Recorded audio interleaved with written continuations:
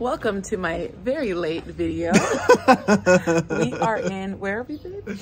We are in Cabo, Mexico. Yes, and we'll be here for the week. And I'm shooting this from my phone because clearly your girl has been tired, jet lagged, stressed about packing. But I'm impressed with your effort and keeping this steady for a while now. I didn't even have time to get my nails done like there. So I have it tomorrow. So, okay. Thank you I told them that you would have a cameo this week. So thank you for your cooperation. All right. It's going to be a quick video, y'all. I apologize. This is not the normal format, but I will catch y'all up. Okay. So this is on my phone. It's a little bit messy back here. Yeah, it is what it is. But yeah, so we are here celebrating Kevin and Melissa, Kev on Stage and Mrs. Kev on Stage on Instagram. They also have a YouTube channel, a Patreon, an app, a studio, like lots of incredible things. So yeah, this week I feel a little bit behind. We are in Mexico for the week, and by this weekend we will be visiting the 4 apartments, or yeah, like I think we have 4 tours booked of the city that we are ready to move to. So it's a big week, not only because we get to spend this week around a lot of married couples. Like we just ran into Maddie and her husband, and like these are people that have been together for over a decade. So the stories that come from that and the wisdom and the perspective shared, like we're honored and humbled that we get to be around this type of energy. And like just incredible people, Tabitha Brown, Jackie Aina, like everyone here is so full of Black excellence, but also just, man, like entrepreneurs, dreamers, hustlers, doers. I feel so full, and we just got here this morning. Like I've been up probably going on 18 hours. Yeah, I mean, and going like, yeah, we flew west, so just we feel like it's later than it is. So the event is it's starting tonight. So we gotta I'm gonna like rush and get this up, and then we're heading over. This is the first time in a while that I'm posting like real time. When I was doing travel blogging work, I was always delaying my posts just out of obviously respecting my privacy, but then also I needed time to curate the storyline and like really build people into the narrative of like, here's where I'm going, here's how I'm packing, here's what I'm gonna do, here's what to expect, and to make people like feel like they were following the journey for up to 2 weeks versus just like being there for the 3 days and then bouncing. So I'm just like realizing as a travel blogger, like it was embedded in your like, I don't know, your job description is that you like stretch the storyline. And it's not that like we're pretending to be there for 2 weeks, but we would find enough content to fill a 2-week content calendar. So posting here and just posting real time and just sharing the daily updates, and then that's it. You know, I'm excited for that because I feel like I haven't done that in a while, and it allows you to be spontaneous and not take yourself too seriously.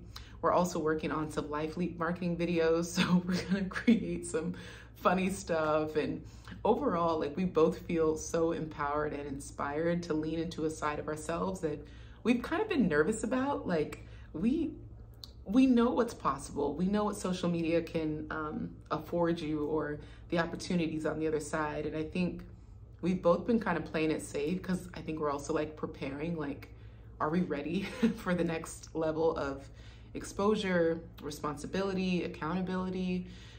Yeah, I said responsibility. A lot of people just like wish for things like, oh, I want this. And then it comes, they're like, wait, it's too much work. So it's like, we are genuinely, like, we're intentional about like, okay, if we're going to dream bigger, we know that's going to require more out of us. And we really like our work-life flow and harmony right now. So just figuring out what are we going to sacrifice to get to that next level. And it's not even about like, you know, a follower count or a subscriber count. It's just, we know that we've been kind of doing just enough, like regarding marketing and how we're putting our message out there. But if we like went all in on the podcast and actually like became a part of a podcast network, if we went all in on our like marketing and like really like shared a narrative that's like just different than what's already out there, like what would come from it. So those are a lot of the conversations happening, and just being around a lot of inspiring entrepreneurs who are doing it and killing it at that. It's just really cool. So I guess the theme of this week is just excitement. I think it's always beautiful to have something on your calendar to look forward to. And I think I've been looking forward to this week for a while. Like Melissa, she told me about this like a few months ago. So I feel like it's been several months that I've been like counting down, but it always felt like a date that was just gonna, I don't know, it always felt far away. Now that it's here, I'm like, oh wow, I've been looking forward to this for a minute. So it's really exciting. And the way we were able to connect it to go to the city that we are wanting to move to, like it just, everything feels very beautiful. And it almost feels like this week is giving us permission and almost direction and instruction on how this next chapter is meant to be lived. So that's really exciting. I'm not gonna lie, your girl is fresh off a power nap. I am probably gonna try to hit one more coffee before we go, because the event is 5 hours tonight and I'm like, I've got 30 minutes in me. So just the adrenaline and the energy of other people will be great to carry us. And I think what's important, like as a couple as well, sometimes you don't realize that you need to put yourself in social settings together as a couple and just like practice that. Like it's not talked about enough that like it's an art to learn how to network as a couple and speak as a unit. Like that takes practice. And we both come from expressive cultures, so like we just have to like always be mindful of like, fix your face, babe. Like, oh.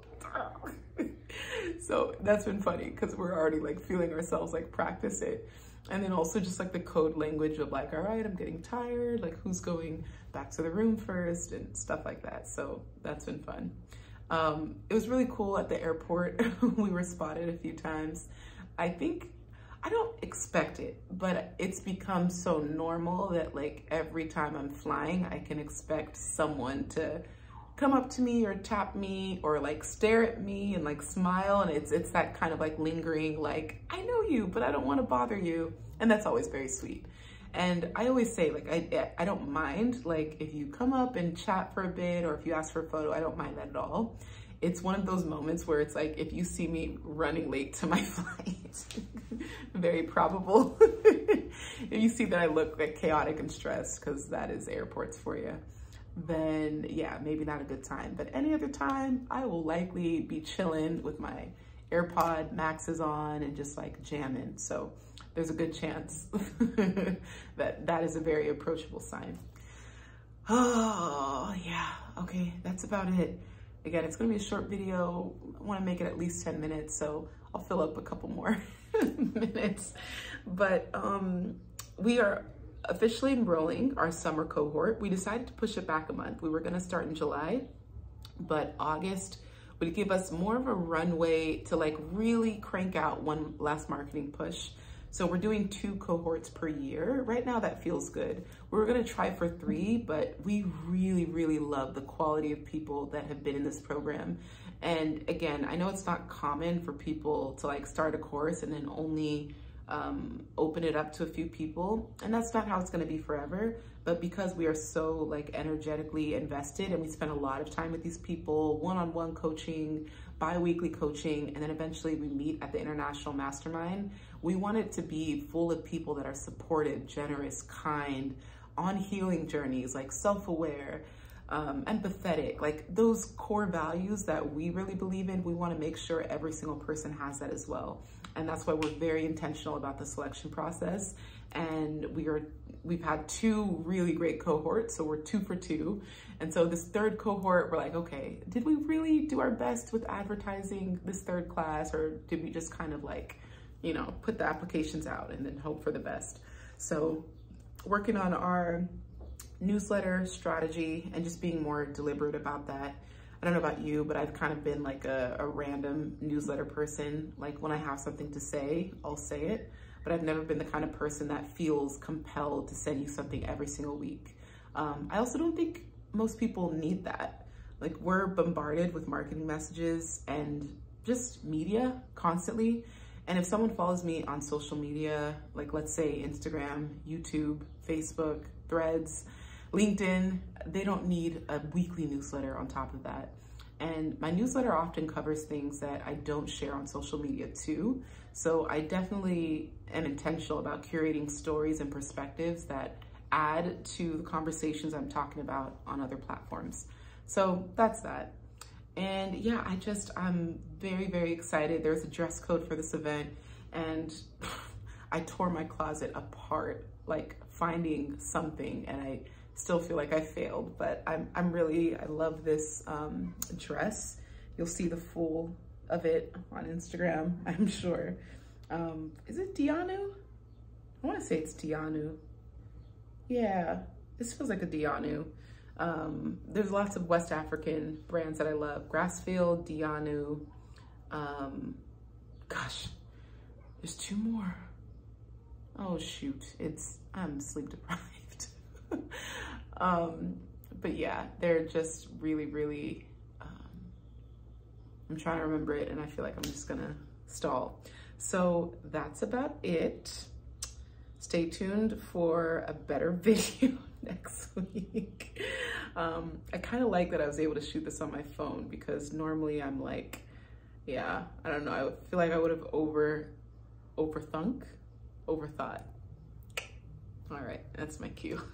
I am so upset about my nails. Like usually they say the preparation for a trip is more work than the actual trip, and it's so true. These nails I just got like 3 weeks ago. Like they are supposed to stretch me. And then I got what was supposed to be this 28-day glue on Amazon, and it's been 28 seconds. Like it just pops right off. So I'm feeling very ashamed. So tonight, your girl is unfortunately gonna be hiding one of her hands behind this one, and I'll just try to like keep my hand in my pocket or something. And then I have an appointment here at the spa for some overpriced shellac, but at least I'll have like white on my nails, and it'll just be very basic, but something on top of this. But yeah, it's been a good week. I've been just cruising. This is one of those times where you're like, life is good, because you just got things on the calendar. You're meeting up with friends, you're reuniting, you're having great conversation, the weather is good, you know, it's just all of the things are just clicking. You're feeling great about social media. Right now on my Instagram, I'm also even in a phase where I don't care what I'm just like posting whatever. Nothing is curated, nothing has a storyline, there are no cover photos. And I just kind of allowed myself to do that for the past 2 weeks. Ever since the mid-year makeover, actually. Like I just started just going for whatever. And it's been really freeing. It is going against my aesthetic designer's heart, but I love that I'm just allowing myself to break my own rules. Speaking of the mid-year makeover, oh my goodness. How do I win every single time? I'm gonna say it's the marketing. I think the way that I market things attracts the right type of people, because I had my sister like share feedback. She was like, look, these women are all so educated and smart, and like, this is such a great group. She was like, it's just such a high quality group. And I love that. Like sometimes we focus so much on like these massive launches. I have always been about like intimate, experiential, cozy, but like tight-knit community. Like I don't mind it, of course, especially with digital products, but I don't care to have hundreds of people that I'm trying to speak to and move on Zoom at once. My sweet spot has always been around 30, and I love that because it just allows me to actually learn people's names, create actual relationships over the span of time that we're working together, remember people, have inside jokes, and for them to all connect with each other, share Instagrams, and hopefully develop friendships and accountability partners within it. So it's exciting. You all will definitely see phase 2. So here's kind of how it's working. We have the mid-year live series, which is 4 weeks. And then from that, I'll kind of create some type of digital offer, which is kind of like something like the mid-year manual. And that will go out much lower ticket. And it's just for people if they want to basically learn everything that we did in the last 4 weeks, but have it at like a DIY, you know, do it yourself kind of pace. Oh, is that a mosquito?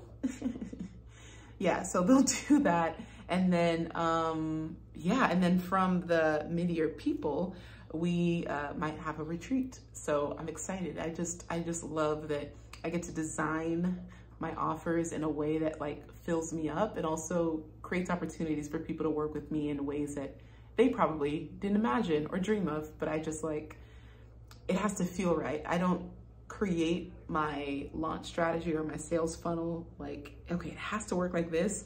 I read the room and I read the energy. And if I find like, these people would be fun to hang out with in person, let me see if there's a retreat here.